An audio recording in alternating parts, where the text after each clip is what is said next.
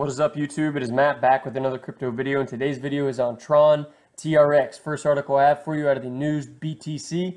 Tron TRX network launches its first crypto game. Second article I have out of the Oracle Times. Tron decentralizes the web with Project Atlas, and BitTorrent to pay users with TRX for seeding. And as always, if you enjoy this video, hit the subscribe button, hit the bell to get notifications, like it, share it, leave a comment, and let's get right to it. So Tron Network launches its first crypto game. The moment that a lot of Tron TRX enthusiasts have been waiting for has finally arrived. A new announcement by Tron's creator, Justin Sun, states that the first idle blockchain game in the world will be launched on the Tron network. So the game is called Magic Academy, and it is a product of BitGuild. This is a company that aims to redefine the way players interact with their games, other players, as well as the game developers. While playing this game, players will be free to sell, buy, or trade any game items they wish. And this is Justin Sun tweeting about that here. So this move represents Tron and BitGuild's first step on the road of revolutionizing the gaming industry on a global level. Thanks to blockchain technology, BitGuild aims to introduce a platform for an entirely new class of games. Players will now have real ownership of various in-game assets that they can trade cheaply and safely. BitGuild's team consists of veterans of game development industry. These professionals originate from all corners of the world, united in their desire to change the way games work. So what will the game be like? Magic Academy will allow players to buy wizards as well as different items used for upgrading them. According to the team, by buying wizards and upgrading items, you can upgrade the currency in this magic world, which is your production of Jade. So Jade will be the currency that is within this game. So all Jade that players will own are actually TRX 20 tokens, which can be continuously mined. So the currency within the game is a real currency in the real world.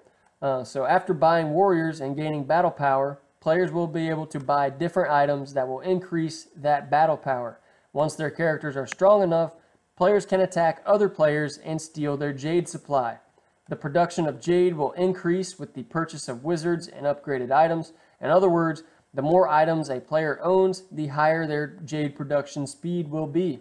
And that's a very interesting concept that this game has, is that when you're battling other players and you're stealing their Jade, you're actually stealing real money. So that's definitely an interesting evolution of the gaming industry. So apart from producing the TRX 20 token, Magic Academy will also allow players to receive rare prizes in the forms of items. These items will be unique because they are based on the TRC 721 standard. By gaining these items, players will increase their battle power as well as Jade production speed. All items, including the prizes, can be freely traded among players, and Tron has just entered the realm of blockchain gaming, and more are likely to follow. And I would agree with that 100%. This is really just the first game on Tron's network, and certainly there's going to be more and more pop up as time goes on, especially when they see how successful this one will likely be. And I definitely like the idea that you're earning TRX 20 tokens. You're earning real money by playing the game, and you have the ability to steal that money from other players by being better than them. So switching to this second article here out of the Oracle Times, Tron decentralizes the web with Project Atlas, BitTorrent to pay users with TRX for seeding. So Tron's Justin Sun continues to revolutionize the blockchain technology industry and keeps creating new real cases for crypto uses. So BitTorrent users will be rewarded in TRX. The Tron team revealed that after an upgrade of the file sharing platform BitTorrent, users who are providing content will be rewarded in TRX in order to stimulate file sharing. Previously, the process of sharing content via BitTorrent was free, and the seeders were the content providers. The leechers were the individuals who consumed or downloaded the files. Having no greater incentive to save material, a seeder did not have any real motivation to maintain a file available for others to download. This decision to use TRX to back BitTorrent comes right after the announcement of Project Atlas, which is an essential part within Tron's roadmap. The blockchain is used as the foundation of BitTorrent's architecture, With the help of this innovation, the team behind Tron really hopes to transform the content distribution industry as a step forward in their vision of decentralizing the web.